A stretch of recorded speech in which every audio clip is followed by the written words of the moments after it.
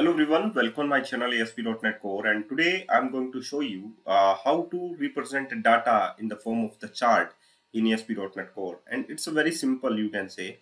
So here we have a month of the data we can display it, and these dots are to represent the data.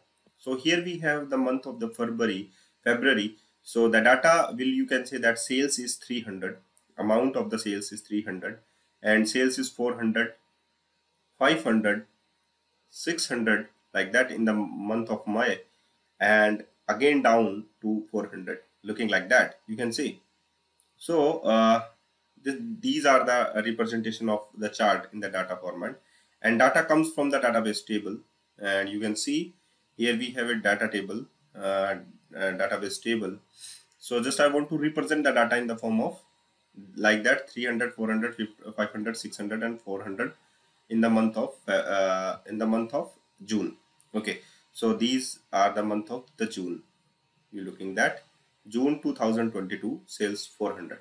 Okay, so how to represent that data and the dates? So first of all, create a model with the date and the amount.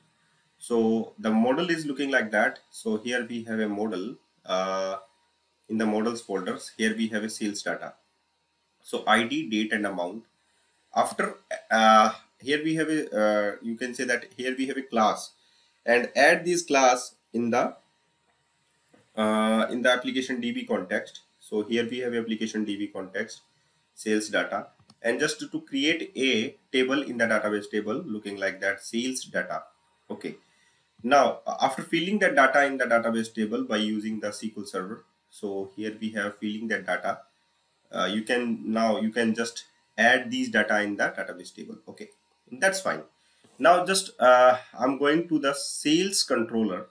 After that, create a new controller, that is the sales controller. And in the sales controller, just pick the application DB context first of all, and after that index method is there. So sales context dot sales data dot to list. Just I want to get all the data in the form of list. So here we have a list of the sales data, and just render to the index.cshtml file. And where is the index.cshtml? Looking like that.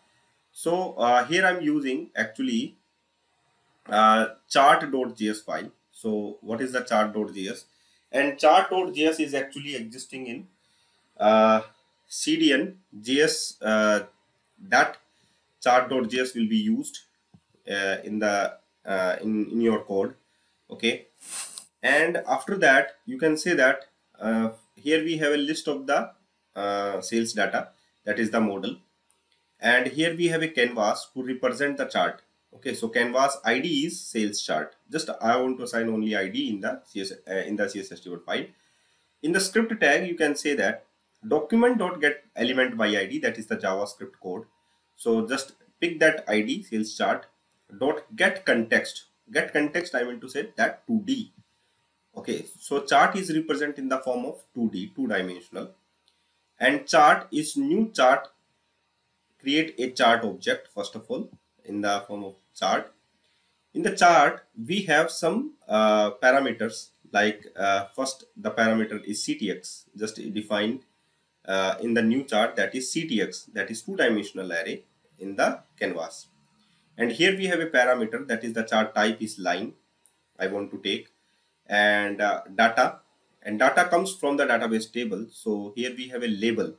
So html.row, first of all define @html.row, JSON.serialize, model.select, and model is list of the type.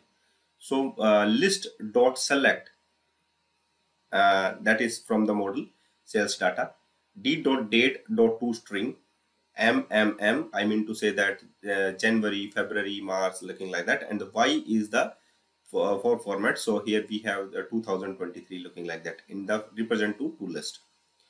And data sets label is sales, like that. And data, in the data sets, in the data we have the labels that represent the dates. Here we have a January, February, March, April 2000. These are the data, and these are the data sets, you can say. So here we have a data sets, label is sales, or you can say represent the label is sales, like that.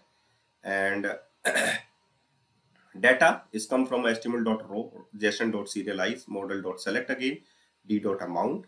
Okay, so here we have to represent the data like that. These are the data. Okay, and background color is looking that, border color is that, and border width is that. Okay, options, if you want to take it, options, scales, y-axis, and ticks, and begin at 0, it's true. Begin at 0 is false, just I want to set. Then I mean to say that your representation of this line of code will be not, it will be false. Okay, so here we have looking like that.